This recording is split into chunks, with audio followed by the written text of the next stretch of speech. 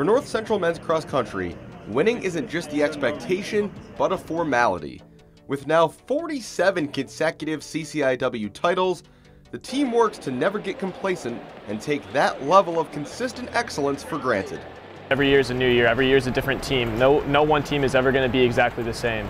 So I think every year that we come back in, there's kind of a newfound energy with this different group of people.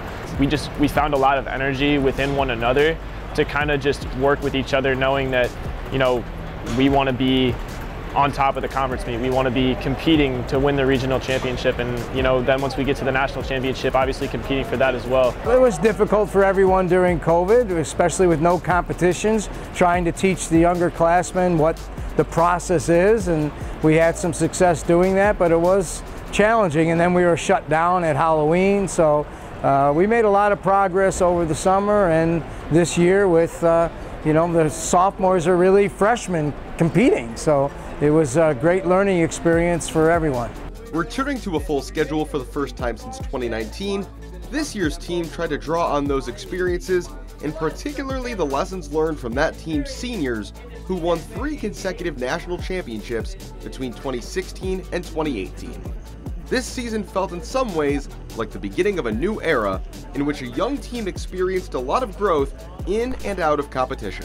I could tell that there was something like within those group of guys in 2019 when they came back where I was like, not that I was intimidated, but I was like, I want to be there someday, you know?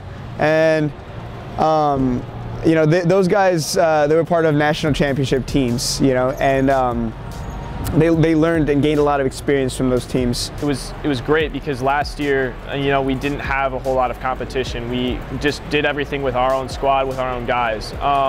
So this year was the first couple of meets were a bit of a wake-up call because we haven't really been out on a real cross-country course for about 2 years. And then from there on, it was just growth and getting better each and every week. There's a lot of growth that takes place with every person and then collectively as a team. It's not the end result.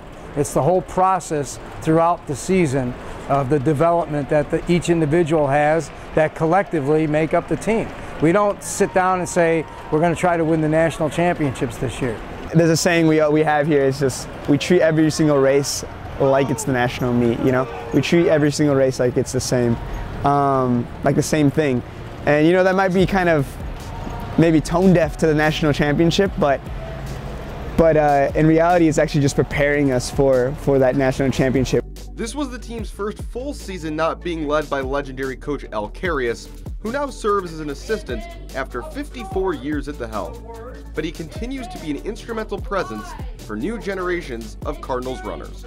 I've been by his side for 38 years and he's still here. I mean, he made every morning and afternoon practice, and I know he likes to sit back, but I have him speak to the team every day. He still has a lot of knowledge to give them, so it's great that he's still able to contribute in some way. Senior Gabe Pommier was named an All-American, and the team advanced to the national championships. But a combination of cold and flu that swept through the team in the season's final weeks saw them finish 12th in the nation, well below what they think they're capable of at full strength. But they're trying to focus on the big picture and the future benefits from this year. It's a team of growth, of understanding, and of just really, I think really just enjoying each other, tapping into that love, you know. This season was all about that, and I'm really grateful for this year's team, regardless of the outcome. This year was a really good stepping stone into that learning experience that we all gained, especially through those regional and national championship meets, that we can carry into the track season and into next cross-country season. Because really at the end of the day, I mean, every race that we've run, every practice we've gone to is an experience, and we've been trying to learn and grow from each and every one of those experiences to take that not only into the next race, but into the rest of our lives.